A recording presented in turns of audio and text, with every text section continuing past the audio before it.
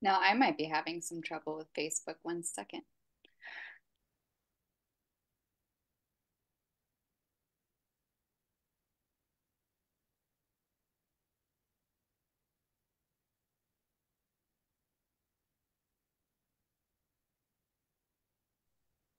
I see us on my phone. Awesome. Yeah, it ended up working. Great. So now I'm going to press record on this meeting. I see us. Awesome. Yeah, it ended up little feedback there. Yeah. Awesome. Well, I'm so happy y'all are here tonight. Thank you so much for being here.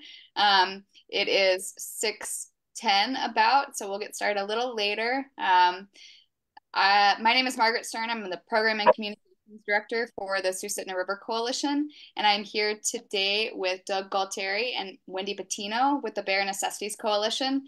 We are hopefully going to have one more member, Brian Okonek, joining us in a little bit, but he's having some Zoom difficulties.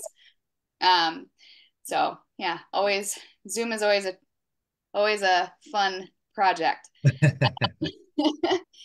So the Susitna River Coalition is supported in our Winter Speaker Series event by the Jessica Stevens Foundation, the Talkeetna Community Council, and the Chase Community Council. And over the course of the winter, we have a series of talks on unique experiences to be had in the life in the watershed, and all different scientists come and talk about their work. But after a really interesting year last year with bears all throughout Talkeetna, thought it was a great idea to have the Bear Necessities Coalition come and give a talk to our community about things that we can do to mitigate conflict with bears in our community. And so, with that, I will pass it over to Doug and Wendy, and they can let us know what their coalition is about and how we can live in harmony with our bear neighbors. All right. Thank you, SRC and Margaret. We really appreciate it. And we love talking about bears and our bear neighbors. So that's why we're here. How can we live better with them and in harmony with them? So Bear Necessities Coalition has been around for a while. Brian Okonek, who we hope is going to jump in anytime now, and his wife, Diane, and a cadre of, really concerned Talkeetna citizens began this coalition, grassroots, back in 2001, after 6 bears were shot right in the downtown area of Talkeetna, downtown and in some neighboring areas, but pretty close to downtown. And there were a lot of close encounters happening. In fact, there was one that got written up in the newspaper at the time, a tourist frightened right on Main Street and charged, and it was pretty wild.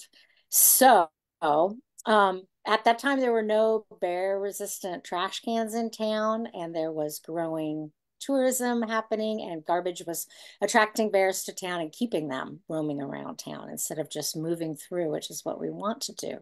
So this group of Talkeetna residents who had extreme respect for our bears and for the magnificence of them banded together and started the Bear Necessities Coalition. And it was really in an effort to reduce these dangerous situations for people and for bears, right? So the purpose of Bear Necessities Coalition is to educate our public on best practices to live in harmony, and also to eliminate human-generated food sources that attract our bears and make it dangerous for them and us. Finding solutions for our garbage, for our livestock, and so that we can, live safely together and enjoy the benefits of a healthy relationship, because we know in Alaska, the bear is one of our symbols. I was saying on KTNA this morning, it in fact is a sign that we live under, under the Big Dipper, which is the Great Bear. And we have so much culture and so much history. And if you go into any shop, or if you look through your own, t-shirt collection or on your walls, you, I bet, are going to look around and find bears. So it is such a deep part of our culture, and they live right outside our doors. And so Bear Necessities Coalition, back in 2001 did a lot of things: education, going into schools, getting posters made, putting out the same information that we're going to share, a lot of it today. And they did get a bed tax grant to buy and purchase bear resistant trash cans for downtown that you will still see around downtown. So those are still happening. 50-gallon drums that also were created so that residents could use these as well. I have one, I think you have one, Doug, and they're still around. So all of those things were done. A great book was written and music was created for Bear Necessities that is still around. You'll see that book in the library, and it's got all this artwork of Talkeetna. Anyway, we're kind of back into another surge of bears here in 2024. So last year, there were a lot of calls to Fish and Game. They got a lot of calls. We were seeing a lot of people concerned and bears getting into trash.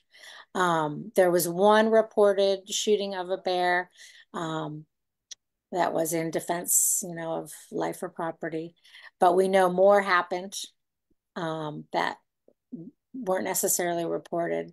So we're kind of back to reinvigorate our message and work together as a community to figure out how we solve this. And we've got some ideas that we know have worked in the past that we want to share and talk about. So that's kind of some of the history going back, and then we'll start talking about what we're doing now. But I'll stop for a minute. And Doug, do you want to add anything to that?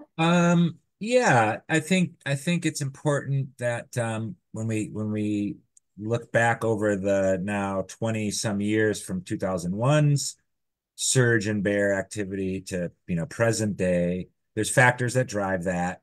When bears, either their population, their numbers, their habitat is in some form of stress, whether it's from fires or river levels being too high or too low, or the fish are low or inaccessible.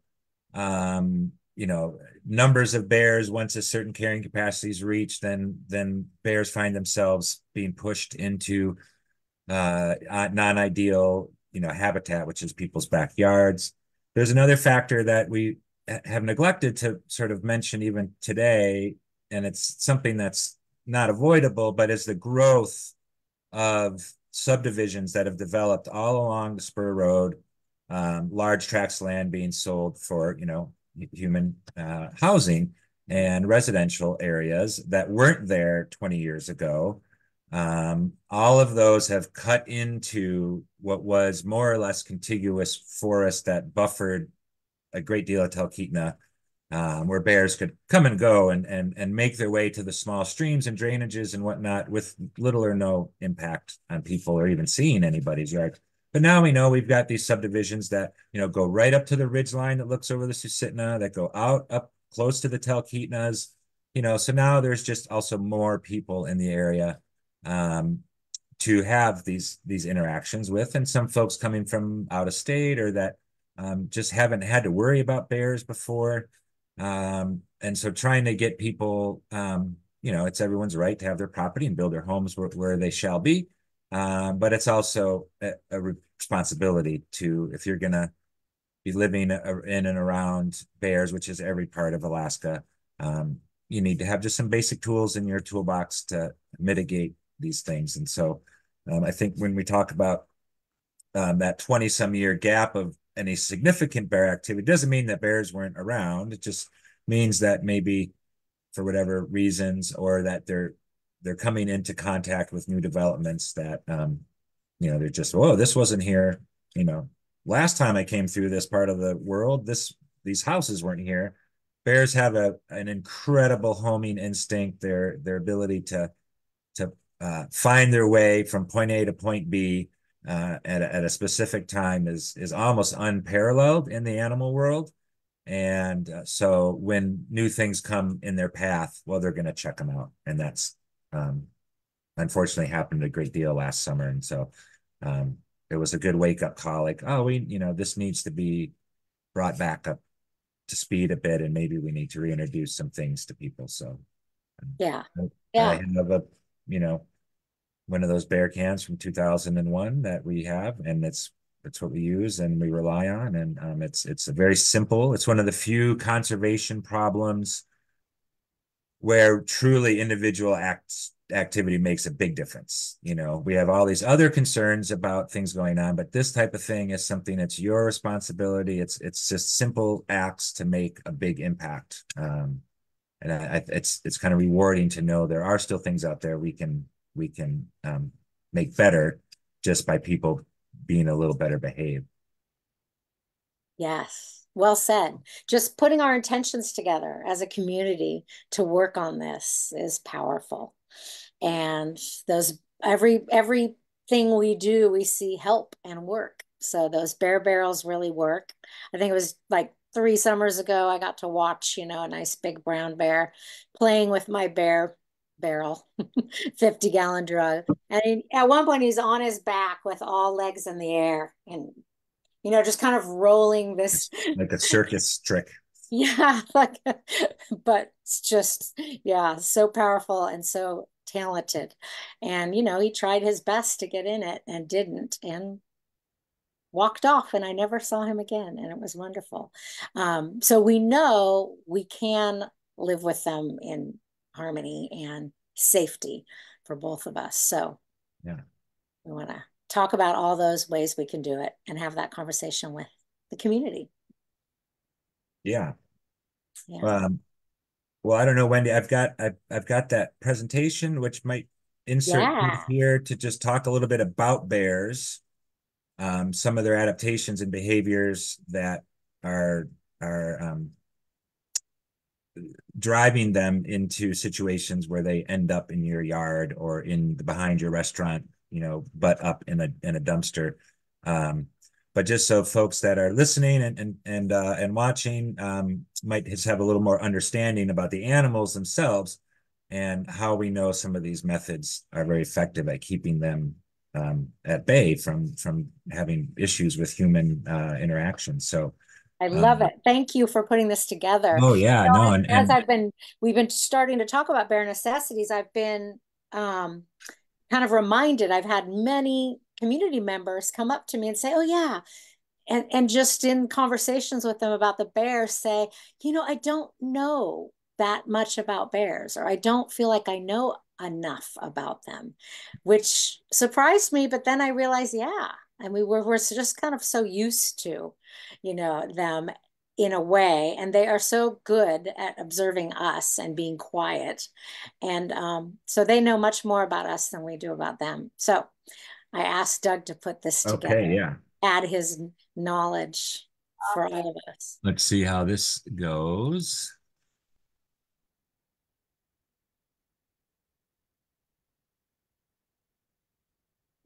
How's that looking?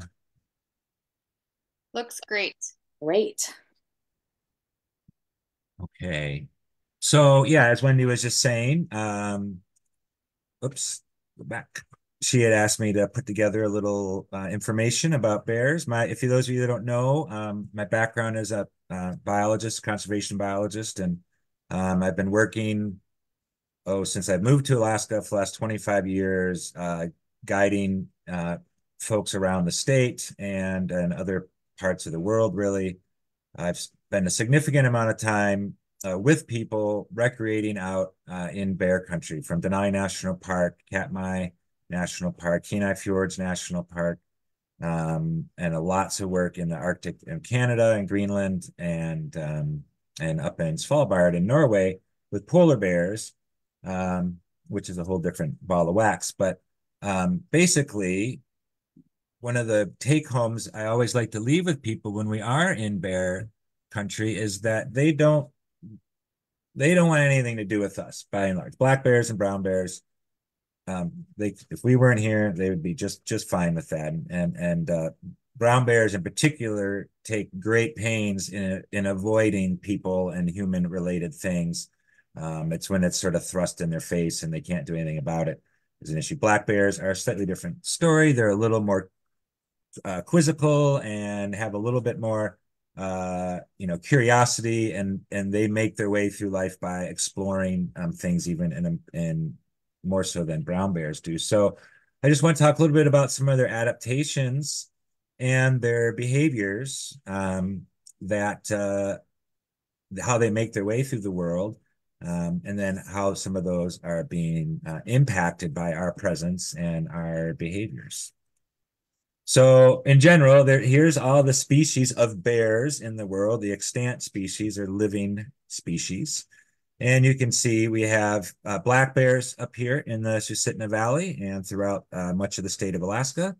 And they're much of what I'll talk about is sort of dual overlap. It kind of covers both animals, and each species has slightly different behavioral quirks and biological factors that are slightly different. But and then we have grizzly bears or brown bears. Both are the same species. Grizzly bears tend to be bears up in the interior. The barren ground grizzly is just that. It's a bear that lives typically in alpine tundra or subarctic tundra, very few trees or forests. And many of our bears in Alaska have no access to salmon, which everyone associates with bears. And then the bears we have here in Talkeetna, I would classify as brown bears by some of the definitions. If the bears have a reliable protein source such as salmon, then they get larger, they have better ability to grow much faster. They're the same species. And so that kind of puts them in the brown bear category. But they also, like all brown bears, have a open ground. Part of their natural history is spent up in the mountains where they den above tree line, and they also spend a lot of time foraging on berries. So there's the two creatures in particular. Black bears, as most of us know, have a straight head, not a chiseled forehead, but a straight from the nose to the top of the cranium. And brown bears have a very dished out face with a big hump. I think there's a bit. Oh, let me go to this slide here just to show that. So you can see the basic general characteristics of the animals. Black bears in general are smaller than brown bears, although a black bear that gets regular salmon in some places can get huge. They have shorter, more hooked-like claws. Don't be fooled when people say, oh, if you're in grizzly bear country, just climb a tree. They can't climb. That's not true. Black bears are very, very good climbers, but an adult full-grown brown bear can climb up to 20 feet up a tree. So there's no way you're getting up that tree faster than that bear is going to climb. Black bears have that straight nose, snout to forehead, and grizzly bears have a dished out top of their cranium is squared off. And they also have a very large hump musculature structures above their back and their shoulders. That's a very clear identification. Color isn't great to go by with these animals because some brown bears can be quite light or very dark, and some black bears can be the same. But in general, we have both of these bears living here in this area. They utilize it differently in many ways, but in many ways they are the same, cut from the same cloth, so to speak. Black bears evolved in North America before grizzly bears or brown bears made it over from Eurasia. For a while, they had the run of the place, but black bears are North American evolved species, and grizzly and brown bears evolved in Eurasia and then came over the Bering Land Bridge, where they then met their black bear brethren. So just to go over a few basic things, I try to avoid slides with long lists of stuff, but this is just helpful to get some of the facts out there while I'm moving ahead. Both of these animals are omnivorous, which means they eat anything. Basically, anything they can find that's food worthy, they will consume it. In their yearly roamings, once they're out of the den and before the winter, when they go back into the den, bears have very specific mental maps of where and when to find food. And with that, for instance, take brown bears that have to den above tree line. The Talkeetna Mountains are a good ways away. Many of the rivers they're going to forage in are tens of miles away, at least. So in the course of leaving the den and getting to, say, the river in the midsummer when the salmon are coming in, those bears are foraging almost exclusively on herbaceous material, grasses, Devil's Club buds when they come out, horsetail or equisetum. There's a big forage for them in the spring. They're basically trying to get by until the salmon show up for bears around here. And then in the fall and late summer, they feast on the berries as well. But in that process, these bears are coming into many different habitats. And in that time frame, they're going to look for anything that they can eat.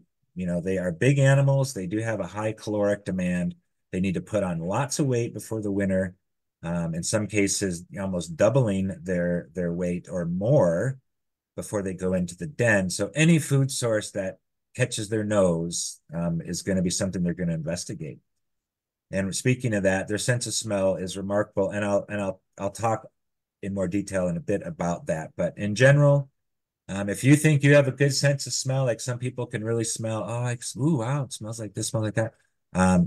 Bears on average have 2,000 times better olfaction than humans do. It's their strongest sense by a long shot. Bears have fairly decent vision. They have pretty good hearing. It's about equal to ours, but they have amazing sense of smell. Their whole day is run by their nose. In the course of their summer, you know, spring to fall, depending on the species and where they are and how their food is partitioned around their range, some bears, big male brown bears, can cover hundreds of square miles in the course of one summer.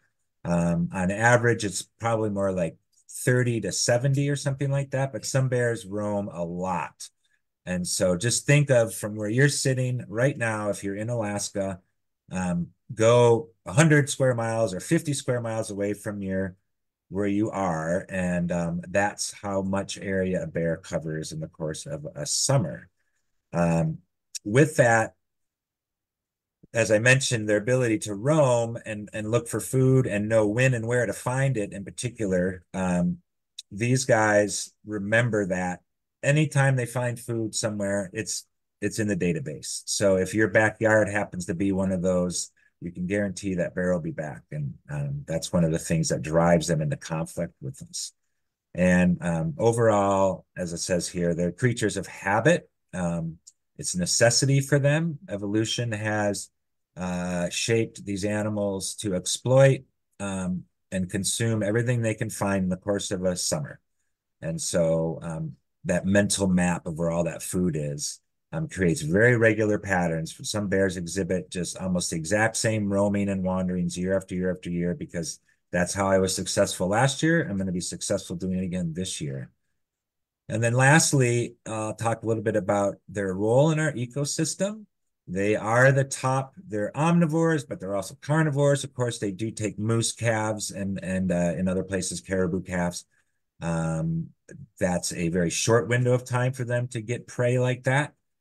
So eating and consuming plant material occupies most of their time. When we talk about bears and salmon, there's a very interesting nutrient cycle that I'll touch on here at the end. But more or less, every habitat that you can see for 100 square miles, a bear is going to occupy it and utilize it. So that's really, we're in their backyards, they're not in our backyards. So mentioning the claws, one of their key features, particularly brown bears and grizzly bears, if you're going to be on the open country and you need to spend a lot of your time eating roots of grasses, sedges, and other herbaceous plants, digging up a little swath of tundra is a lot easier if you're equipped with massive shoulder muscles and basically 5 excavators on each paw. They can dig that paw into the tundra, rip up the mat, and they can get to the roots underneath there, which is where all the starches and proteins and sugars are stored. That's where they're going to be getting their food. And you wonder, how does an animal like a local bear around here, a big male, may go to 450 pounds, something like that. How does an animal get that big eating all that? Well, they do it all day long. They sleep for several hours and they go right back to work looking for food. And it's those claws right there that allow them to do that, as well as the shoulder muscles that they have. And black bears too, they're very good diggers. They have a different way to utilize that component where they can dig for grubs and whatnot, tear apart pretty much anything they want to get into if it's got food in there. Okay. The yearly cycle for bears is pretty standard for both species. Some variation in timings a little bit. Certainly habitat use is different. In general, black bears den typically in the forest below tree line, and they can den just about anywhere. And when I say den and not hibernate, because these animals are not true hibernators. They go into what's called a state of torpor, basically deep sleep, where metabolism is lowered and their body temperature does drop a little bit, but it doesn't fluctuate like a true hibernator does, going down to, near freezing or below freezing. So when they're in the den, that is when we don't have to worry about bears. And that's not as long of a period of time as people think. We like, oh, we've got all these long winters and everything. For us, like, we want winter to start end of October so we can go skiing and enjoy the snow and everything, the cold temperatures. Bears are potentially still very much out and active at that time. So to be safe, we would say by November. And it also depends on where you are. If you're in Southeast Alaska, for instance, it's milder there. The bears den later. Here, it gets a little colder, and up north, even more so. The bears get into the den a bit earlier. But October, November, the bears go into the den. Then we have the entire denning period. And I won't talk about their birth cycle and all that sort of stuff, which is absolutely fascinating. But what we're really concerned about are these two windows here. Mid to late April, for when bears are out of the den.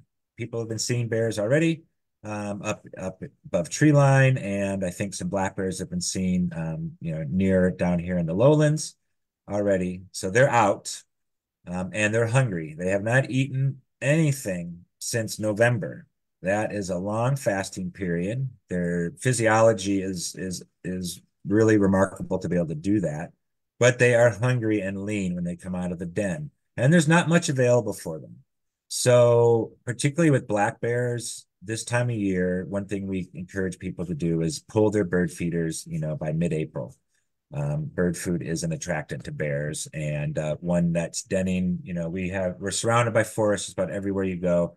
A bear in just a short period of time could walk from its den site and be in your backyard and exploring your bird feeders. So come June and July, we start to see a little overlap depending when the salmon come in. For our bears here, we're lucky they do have a chance to get salmon. And so the bears then start focusing their energies towards the river drainages and the small creeks and tributaries where the salmon are spawning.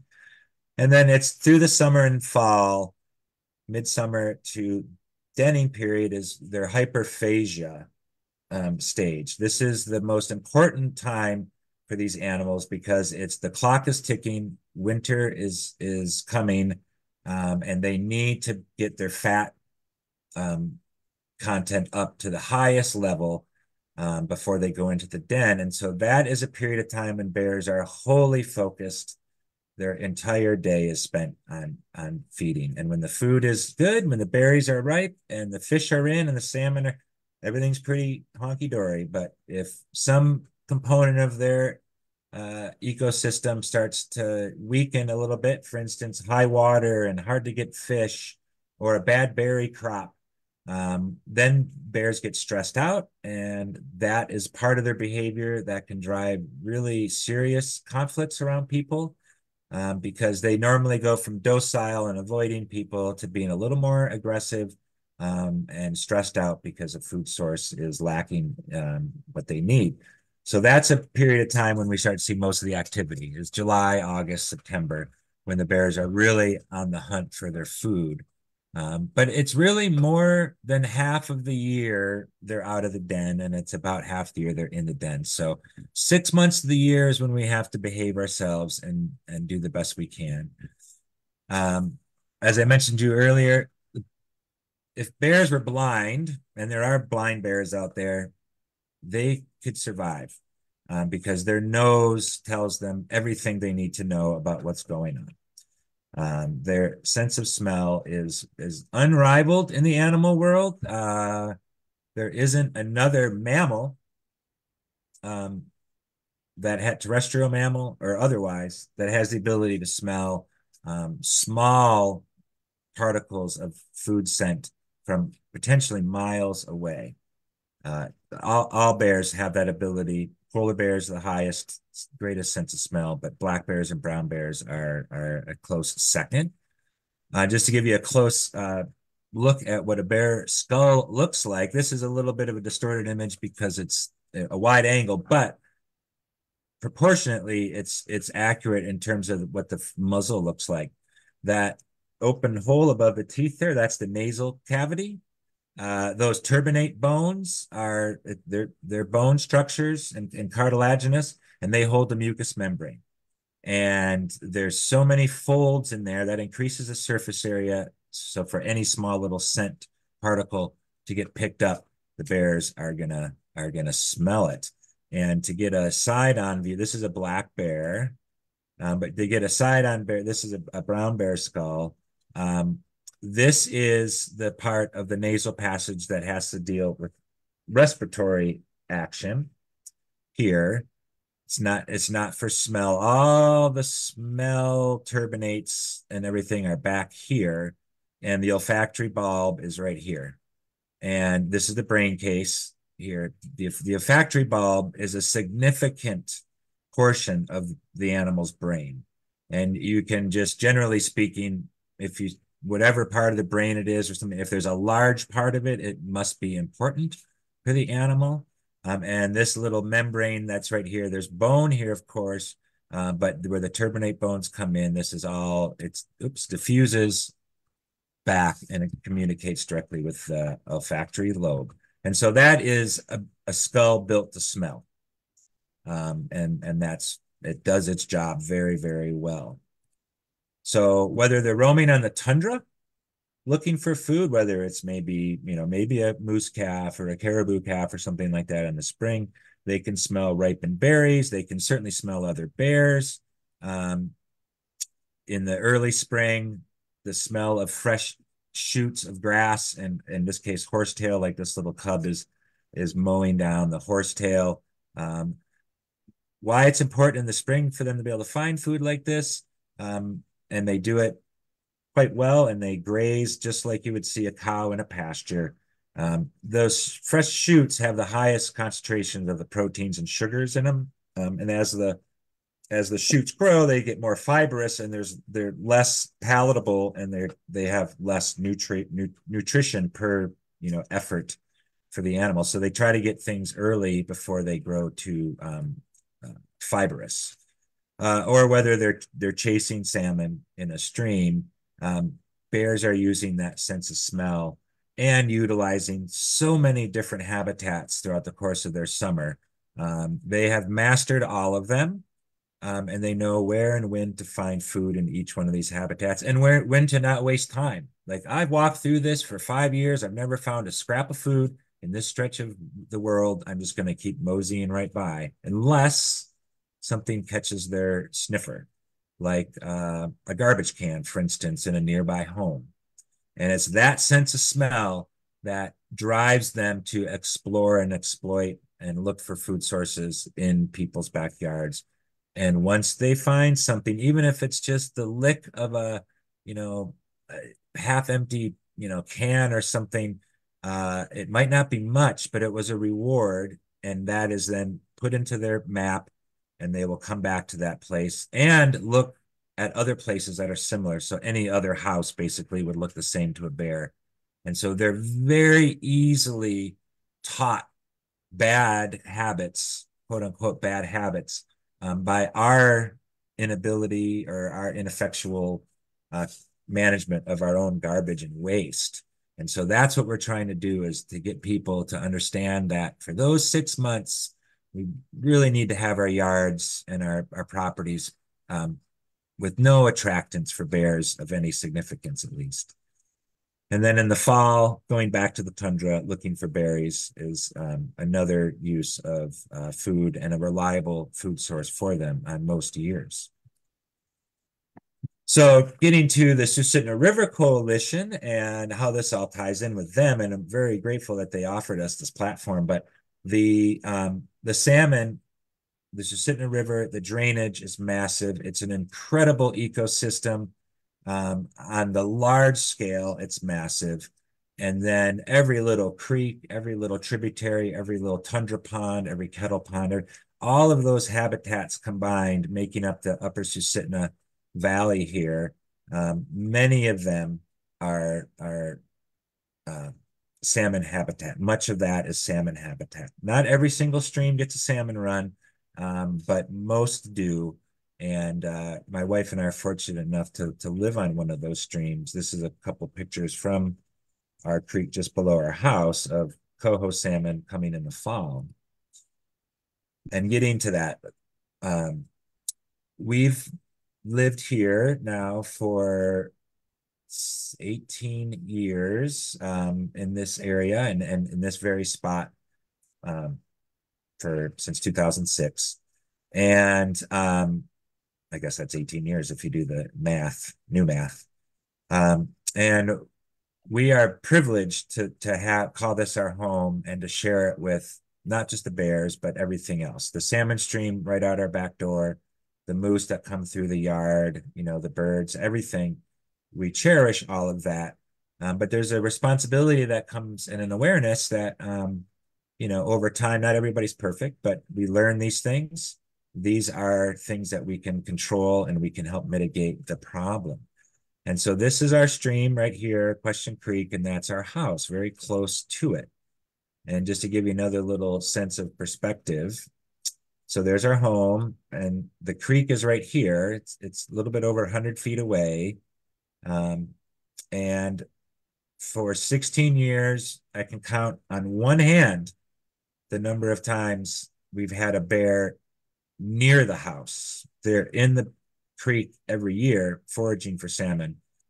And we have trails that go right to our back door. We've had one black bear in the driveway once that we know of course. And some bears came up by our fire pit and we banged a couple pots and pans and they ran away.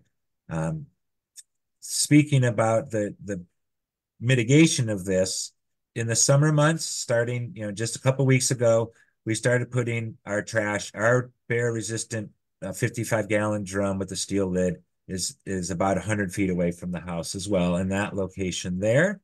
And then pretty much everything else is kind of bear-friendly. And it's a very simple system and it works very well. And, knock on wood, our record holds up. Another look at it here, just so you get an idea, there's where we keep our bear. There's the bear can right there. And this, of course, is in the wintertime. And then the creek is right here. So close proximity in basically a wildlife corridor in a bear corridor. And we are very thankful that we haven't had any issues. And it's when these things show up about the second week or so in September, we get very excited because we're thrilled to have, as a fly fisherman, I studied fisheries for a while, to have wild Pacific salmon right in our backyard, spawning and creating the next generation of life. And with that comes bears. And many years we lived here and we didn't see any bears, but every day I'd go down and walk along the creek and there'd be 10 or 12 carcasses right along the creek. So we know they were there every single night. It wasn't until I got a couple game cameras and I thought, maybe we can capture some of this action. So this is what a bear, this is just a salmon with a little trout behind it trying to get a free meal. Fish swimming around in there. We get about 1,000 coho, maybe a little less, run up this stream every year. And with that comes bears. And just to give you, this is a bear's. It's pitch. This is 9 o'clock at night. The red light wasn't on. The bear still would have been able to see that fish.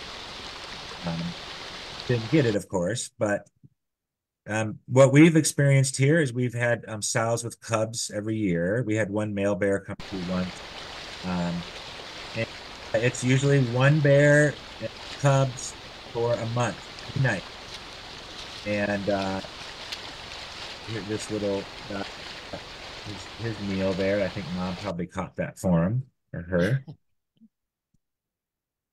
It's not lucky ever. And this is last year. This female, I believe, was probably her first litter of cubs. She was not a great. I have hundreds of 15-second videos of her not catching salmon. But she was giving it her best effort. There was also the water was quite high, even in this small stream. It makes a difference. And there were fewer salmon. But that's they walk through the creek and they disturb something and they'll chase it. Yep. And here's her 2 yearlings that she had with her. And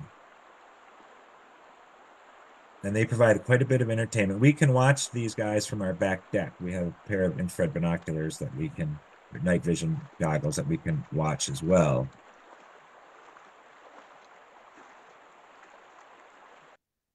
They're learning. And just so we end on a happy note with that. So here's the same mom from last year. That was her strategy, which didn't usually work, but in this case, she gets lucky and trips up a fish. And she got it. And yay.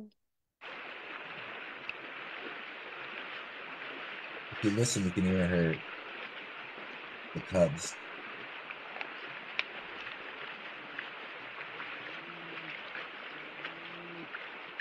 You can just hear them. So we're privileged to have that, and we like to think that we're acting responsibly and we're doing the best we can. When the salmon come in, we call our neighbors when we first see the salmon so that folks know, okay, the salmon are in the stream. The bears follow about a week later. And then we let people know when there's bears in the area and in our neighborhood, just so people can be, a little extra vigilant. People come from all over the world to see bears. They're not easy to see. Here in the Upper Valley and other places, there's a very few places where you can reliably see bears. Like here, this is Maureen, my lovely wife. We had a chance to go to Katmai several years ago, and we were able to, enjoy that. And that's an area where there's lots of bears. It's a national park. There's about 180 bears that use that annually. And the Park Service has to work very diligently to control the people and the bears and the waste. You may recognize this bear as same as this one. That's Grazer. She won Fat Bear Week this year. Finally, I've been rooting for her for 5 years, and she is one of the toughest, most awesome mothers ever. But this is the bears walking right through the camp, right along cabins. They own that place, but it's because it's managed by the Park Service that human proximity to so many bears goes off more or less without a hitch. But it requires an awful lot of work to do that. Yeah. So where the fish are abundant, the bears are abundant too. We have a lot of fish up here, but they're more spread out. We don't have waterfalls. We don't have areas like at Brooks Falls where bears congregate where people can watch them. But you have to know that all of these little tributaries you drive over coming into town and up the highway and stuff like that, those all have bears on them during the summer months. So whether you're a fly fisherman or you're camping at some of those places, all of these things need to be taken into consideration. When all the feasting is done and all the salmon are gone and the bears go off into the woods, they do what bears do in the woods. They poop. And just quickly looking at this map here, showing the current range of all the bears in North America. This is the brown bears, and then black bears are the gray, and there's overlap in Alaska where both occur. And of course, polar bears. So you can see all of Alaska is bear country. And so it's something to always be considering, even if you're not near a salmon stream, that there's a potential for bear encounters. So bears feast all day long. They go into the woods to then bed down for the night, whatever. They poop in the woods, defecate, to use a more scientific term. They are bringing massive loads of nitrogen, particularly that came from the Pacific Ocean, and depositing it right in and around our trees and in our forests and on the riparian, on the banks and whatnot. It's the best fertilizer in the world, and it's been documented in many cases and in many ways that this nitrogen is coming from the ocean, from the bear, from the fish, to the bears, to the trees, to produce a healthy forest ecosystem around our precious streams and river systems here. So just a little example here of the carcass. Even carcass is brought up. They decompose, that nutrients go right into the ground and feeds those trees. So you might get a beautiful ecosystem that looks like this, all thanks to the salmon and the bears. Eagles get some fish and whatnot, and they do provide some nutrition, but nowhere on the scale that bears do. Oh, I guess that was, I thought I had one more slide. Shoot, I was going to end with a little more of a, we'll just end with the fact that the bears play an important role in our ecosystem. They provide nutrition for the forest. They also are an important component to life in Alaska. It's a wild place, and we want to keep our bears wild and be able to have safe interactions with bears on their terms. So I guess that's about it for me. I probably went a little longer than I should have. I did. Darn it. No, that was great. Thank you so That much was. for the overview. That was super fun. And Brian did end up getting on Zoom. I don't know if we want to Yeah. Can we mic hear you, Brian? a bit. He's muted. Oh, If Hi, you everybody. unmute, yay, there you are. Hey, Yeah. Brian, we did share a little bit in the beginning about, kind of the roots and how you helped get Bear Necessities going. But it'd be great for people to hear any more from you that you want to share. Well, thank you very much, Doug. That was fantastic. Or if Margaret has questions even. Yep. And Well, thanks, Brian. yeah, that was very, very good. Yeah. Well, I'm sure you've covered it already, but it was just a group of us that saw there was a better way to deal with our human available food, whether it be trash or dog food or bird seed or cooking oil, whatever it may be, that something needed to be done in Talkeetna to bring awareness to everybody, residents and tourists and businesses alike.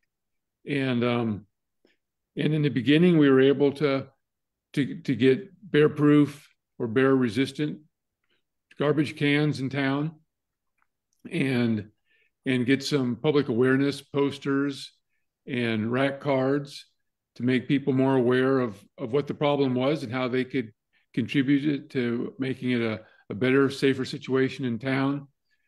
It was the people that, Diane, my wife, Sandy Kogel, a longtime park ranger, George Wagner, another longtime park ranger. We all had a great respect for the bears, for just the magnificent animals they are here in the wild. And like Doug alluded to, that it's a big part of living in Alaska, to know that we are surrounded by habitat that is still intact and can support such huge animals roaming around. And but we're just as vulnerable to losing that population of bears as that map showed what the historic range had been. It's being reduced all the time. We also had a great respect for bears and just how powerful and dangerous they can be. And when you get habituated bears in a neighborhood or in a town, that makes a very, very dangerous situation. And we had some incidents 20 years ago where people were having close encounters in the streets and alleys of Talkeetna, and it was a recipe for disaster. And to prevent that, we needed to do something to get garbage contained and to make people aware of how they are an important part of reducing attractants and keeping bears passing through. They're going to come through town, but if they don't find anything, they're going to keep right on going. They're not going to linger. They're not going to come back looking for the same handout they got before. And that's the key, is making food unavailable to the bears so they don't hang around our houses and our businesses, and they just keep doing what they've always done long before we were here, is foraging in the forest and fishing in the streams and looking for that moose calf or that winter kill, and just keep moving around. I've got real close to my house 2 old bear dens that are just spectacular.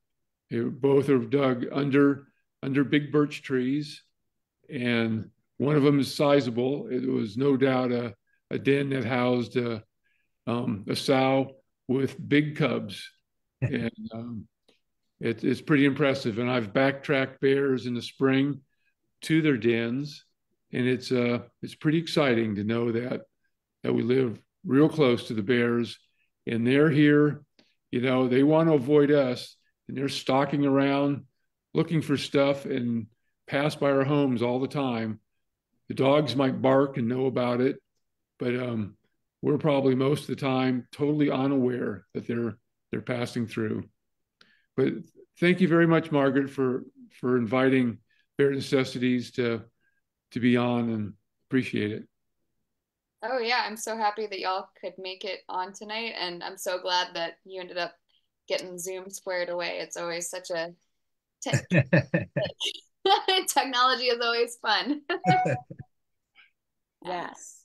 Yeah. I just wanted to add, we have a Facebook page up, so join up if you want to share information and get information, and reach out. What is the Facebook page called, so we can put a link? It's called Bear Necessities Coalition.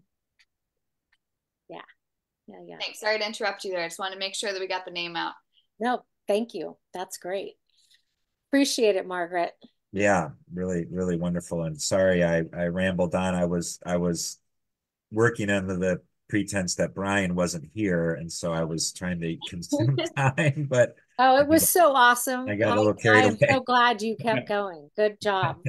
That's great. So in years past, or when you first started, it seems like you had gotten a bunch of resources, or had taken the initiative to kind of help find ways to bring resources to the community in the form of bear safe trash and things like that. Do you see a need for an expansion of that? Well, right now, as far as trash receptacles, I think there's enough, but they're not being utilized. Okay. You know, there's a number of them that are probably not in a prime location, and others that have been taped shut and not open for use.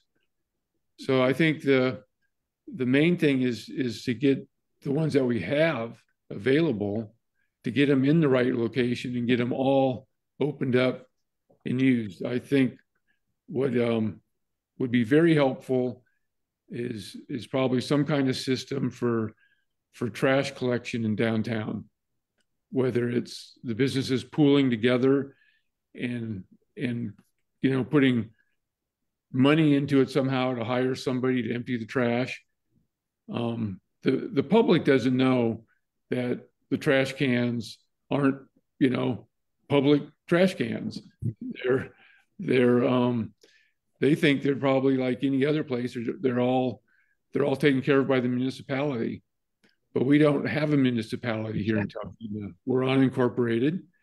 The borough maintains its trash cans in the park, all the other trash cans are taken care of by businesses. And some of the businesses are burdened with dealing with more trash than they need to. It should be more equitable and spread all through the town. And the trash it doesn't really matter if a person sells a commodity that produces trash or not. Because if you buy a soda, you might not be in front of the business you bought it from when you've finished the soda, and then you're going to look for a trash can. And just to keep Talkeetna safe and to keep it looking as nice as possible, there should be trash cans available, and they should be maintained. They shouldn't be overflowing. The dumpsters shouldn't be overflowing. We can do better. We can do better for sure. Brian, like you said, I would just add in that is a big issue downtown. And then we also have to look at residential. So there is probably a need for help by newer residents who are coming in for bear resistant canisters or ways to make sure they contain their trash and their food and keep livestock safe. So there's kind of the town piece, and then there's the residential piece.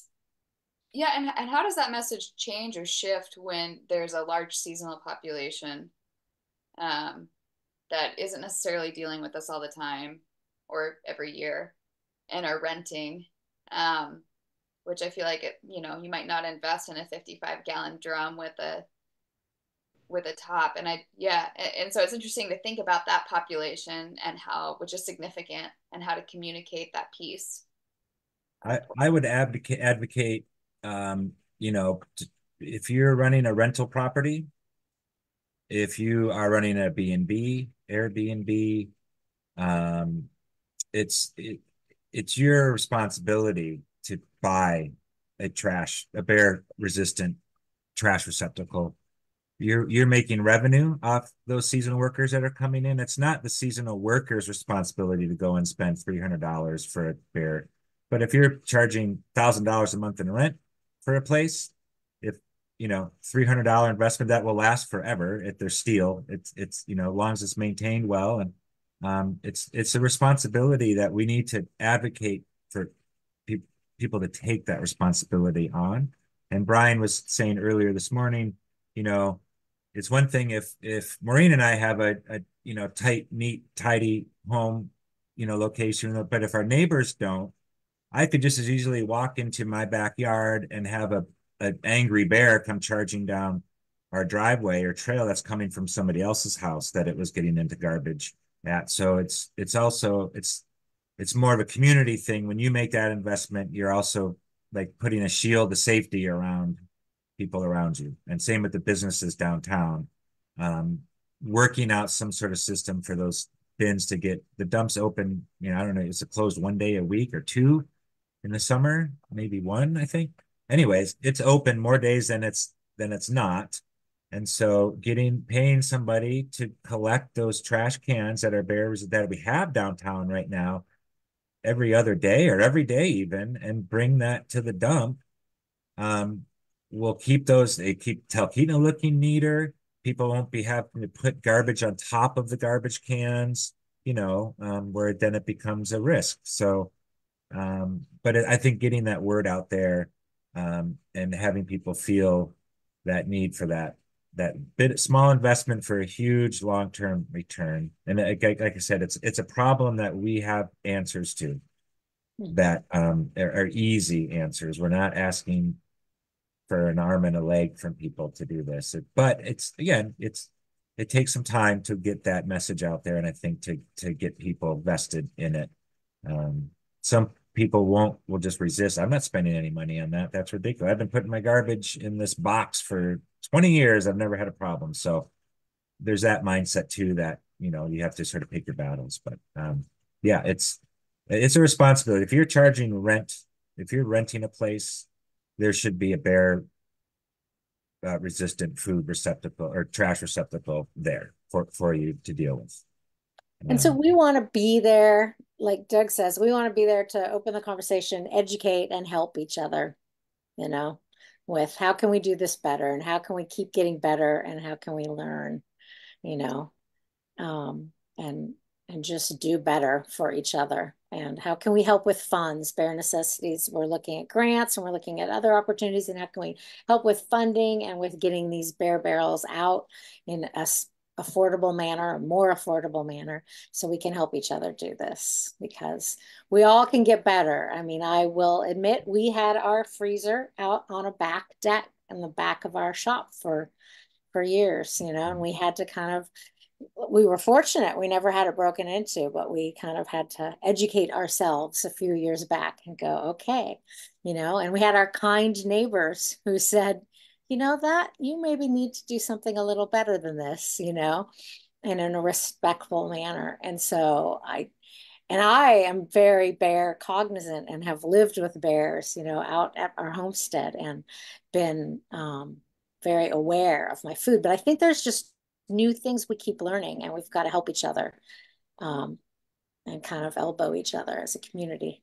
Let's do better. Yeah, I think it's very easy sometimes to think, oh, I'm in town, you know, there are no bears here, or it's not a problem, or I've done this for so long, it's not a problem, but it only takes one time. Yeah. Yeah. Yeah, there was that 20-year gap or so from the 2001, you know, uptick in bear encounters thing to last summer. And I think in that middle period, there was, you know, even from people who lived here for a long time, they were, you know, placated. It was a bit of like, oh yeah, it's like, you know, sort of out of sight, out of mind kind of thing. And so last summer it was very much in sight and in mind. And it just became aware. I was, you know, the organization, if I'm correct, never really went away. They were still producing record. They were still putting information out there. But I think maybe developing a more regular annual seasonal messaging type of thing and communication with business owners and all that kind of stuff, just to keep it, you know, in the forefront. And then if it goes away forever, it'll be great. Yeah. Yeah, I worked in Yakutat briefly, and they had this amazing jingle on the radio that was almost every other ad was this incredible bear safety jingle. And I, you know, it's still embedded in my brain, and I I still sing love it. Yeah. We need that. We need a jingle. We need a jingle. All right, Doug, get that guitar down off the wall back there. Let's do it. Cool. Well, I'm really grateful for the work that you all are doing, and thank you so much for being here. It's great.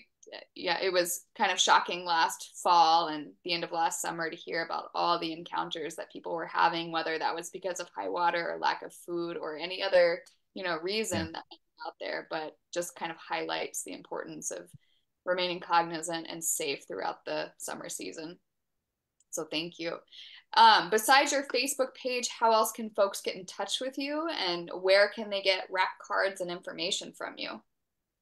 They can reach out to me or Brian. I've got a big supply, and Brian has some too, and I'm definitely happy to share those. So yes. Great. So folks can check out the Bear Necessities Coalition Facebook page and probably get in touch with you through there. And if not, feel free to reach out to SRC and we can put you in touch with the Bear Necessities Coalition.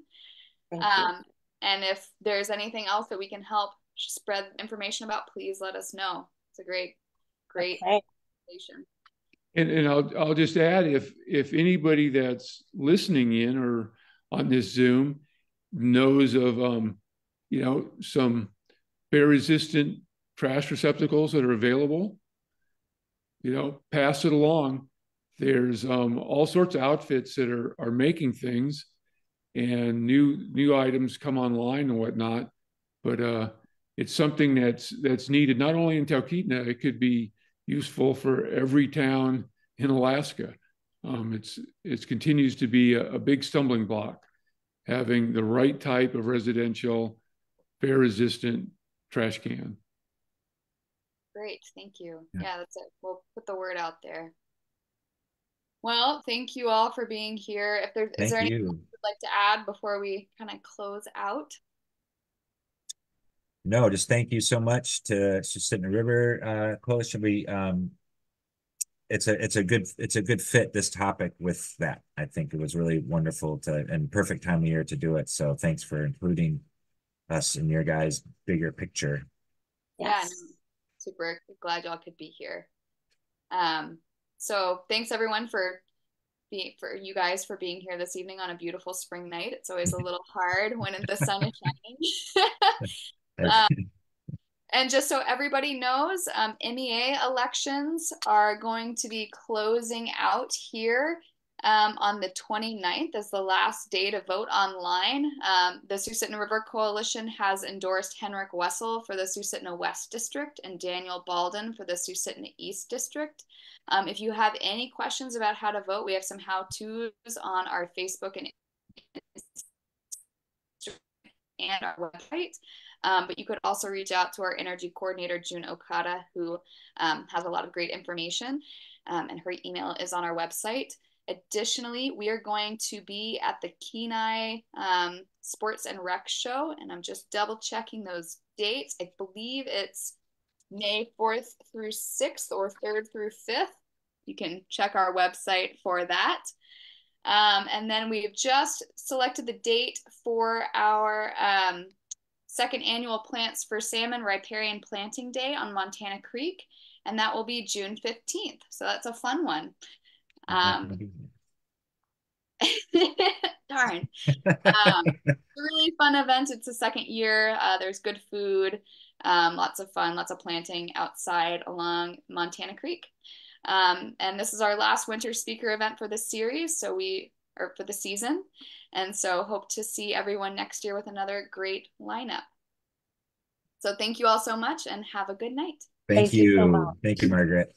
Okay. Good night. Night.